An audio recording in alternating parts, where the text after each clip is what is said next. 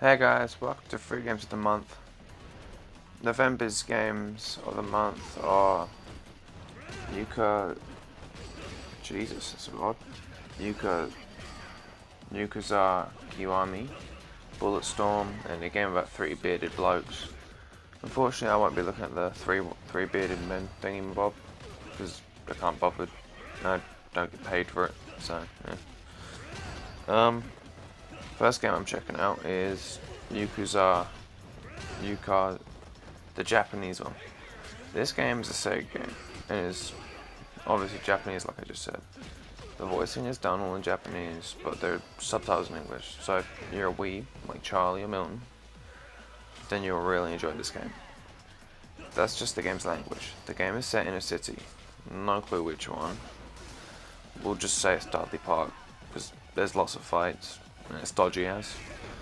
I personally found this game hard to get into, so I really think it's bad. Just more different words, but like I can't say them. The fighting is done like a normal beat 'em up type game, with square as punch and a triangle as grab, and all that type of stuff. The characters aren't really amazing either. They all feel like they're walking, talking pieces of cardboard. So yeah, that's the Japanese one. The next game we're going to check out is Bulletstorm. Bulletstorm is a weird game. I didn't like it in the beginning, but I couldn't get off of it, so I kind of liked it, I guess. The story's kind of weird. Not weird, the right word isn't weird. The right word would be like shooty, explodey, chaotic. So far, I've figured that the character you play as and his blokes have a bounty, because they're bad people, right? And it's big. And they come across this big ship, people die, like lots of them. Like seriously, like your mates get killed, made by booby things, like one of your friends blows up, one of them gets stabbed, one gets blown up again. There's lots of stuff. For the life of me, I can't really remember who made the game, but they managed to make it feel like Doom or Duke Nukem, or Doom and Duke Nukem put together really. The character voices are quite like plain and like cardboardy as well, but it kind of works because they're like military and the humor kind of works with it. Like the two characters that you have at the beginning are like that they really bounce off each other, and it works really well with the game.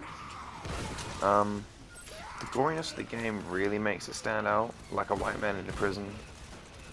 The game pacing is really fast, but like, I personally think that's good, because most of the game is just killing, so like, yeah.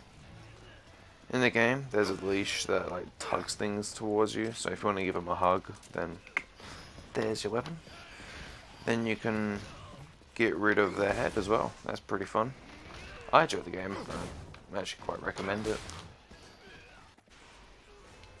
Now, because my mates are the only ones that actually watch these videos, I'll also be looking at a recent masterpiece of a game. That's right, Black Ops 4. That game belongs in the bin. I'll actually talk about Red Dead 2. You already know the basic info. So Morgan, a very tough bloke, killed you know that touch John's there, and after he dies, he gets avenged by John at the end of the game, he gets to play him. Oh, I don't spoil. Games of arsenals and missions keep you super busy and entertaining. While the missions got repetitive, I still actually really enjoyed the game. I really enjoyed fighting in the bars and shooting up the towns like an American school. The game rewards you for being good, but it makes it so easy to be bad. Like, helping someone takes ages, but shooting them 14 times in the nuts with the Lancaster repeater is so easy. Before the game was released, an emphasis was put on the relationship between you and your horse, but it's not really there in the game. I feel like the game was, like, it's almost perfect, but it was rushed, and at the end it was like kind of pushed out the doors if they didn't want to do it anymore. To be really sometimes. So overall, Japanese game poo, Bulletstorm is good, Red Dead 2, great.